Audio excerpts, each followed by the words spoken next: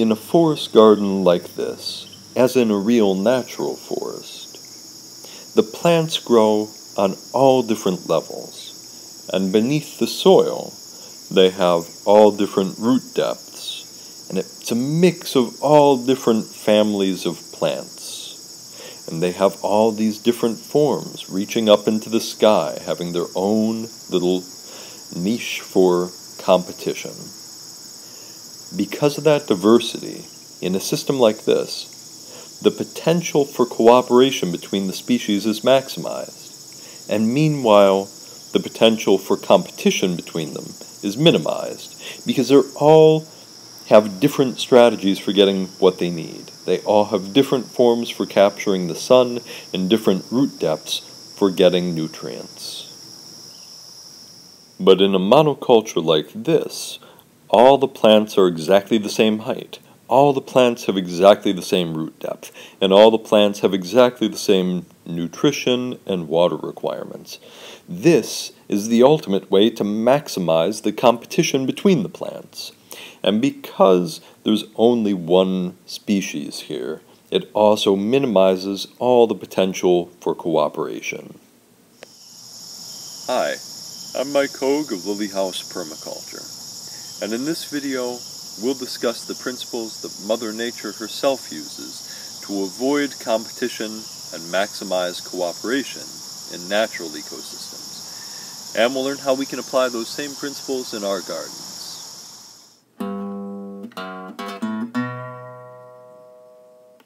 The first thing that we can do to minimize the competition between our plants is to make sure we're using plants that have varied root depths.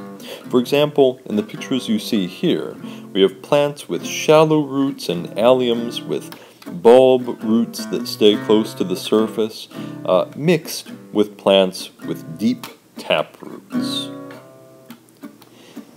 Here we can see exactly that situation. On the left we have arugula with its shallow root and a bulb to the right of that, and a lettuce that is bolted to the right of that. And finally at the end here we have a carrot. As you can see, all of these have slightly different root depths and draw most of their nutrients from different areas of the soil. We have the same situation in our hedgerow, where we've interplanted deep tap-rooted rugosa roses next to shallow-rooted cane fruit like the blackberries and elderberries you see here.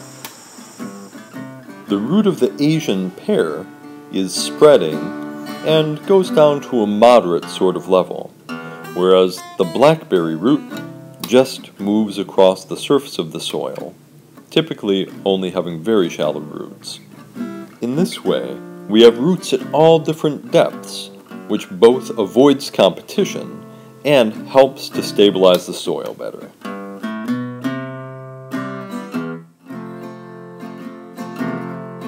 A second factor that we want to take into consideration is to use different plant families instead of having all of one plant in one bed. We'd prefer to avoid interplanting plants like tomatoes and peppers and potatoes, for example, because all of those plants are in the same family, have the same nutrient requirements, and the same susceptibility to diseases.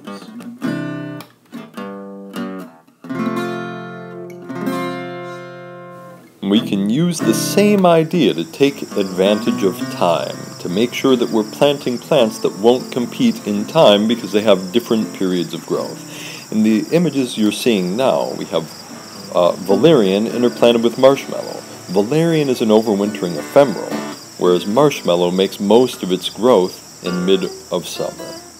Ephemerals are plants that are only around through the winter or early spring. In this guild, we see a variety of spring ephemerals planted, and we're going to look at this guild over the course of the whole summer, moving from these early ephemerals like the bulbing onions that we see here, into mid-spring, when we have a variety of spring vegetables that are starting to become available, and eventually right into summer, when a whole new set of things become available, and finally fall. With good planning, we can actually get 3 or 4 harvests out of the same area of space without a lot of competition.